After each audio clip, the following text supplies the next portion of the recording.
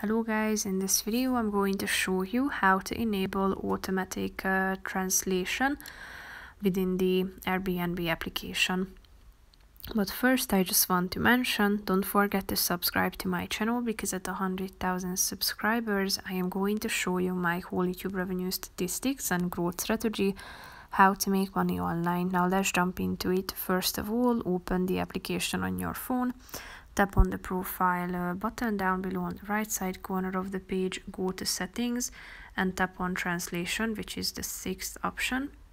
And here you can enable the translation feature, meaning that it will automatically translate reviews, descriptions and messages written by guests and host to English. If you want to, you can disable this feature by tapping on the same button to show the original language. So if you want to enable this feature, tap on this button, and when a checkmark icon appears next to it, it means it is turned on. That's pretty much it for this video, guys. See you in the next one. Bye bye.